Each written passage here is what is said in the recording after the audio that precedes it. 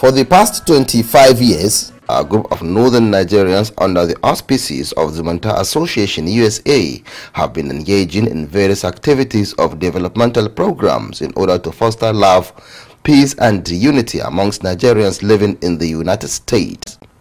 The presence of the wife of the president for this year's program is another milestone and a moral booster to the members of the association and other Nigerians in diaspora, particularly those in the United States, in maintaining the spirit of hard work.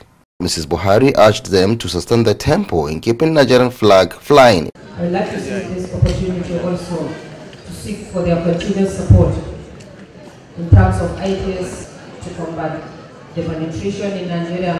Using current president of Zumunta Association Washington chapter, who is a woman, as a reference point, the wife of the president challenged women to rise up to their challenge. She added that this will avail them opportunity to occupy their rightful positions in governance and other decision-making processes. The program, which was attended by Nigerians from across the globe, provided a platform for cross-fertilization of ideas on the way to move Nigeria forward. We are also dedicated to the promotion and implementation of programs to enhance the economic and social development of all the 19 states of Nigeria. Various speakers at the conference emphasized the need for all hands to be on deck towards nation building and national integration.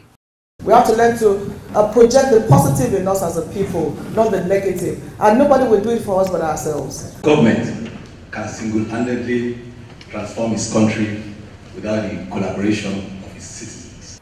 This year's conference has a theme: collaborative strategies with Nigerians in diaspora for nation building. Mrs. Buhari has called on Nigerians in diaspora to use their wealth of experience and key in positively into our own program in order to boost the lives of women and children in Nigeria. In Washington, D.C., Aliyu Kabir, NTA News.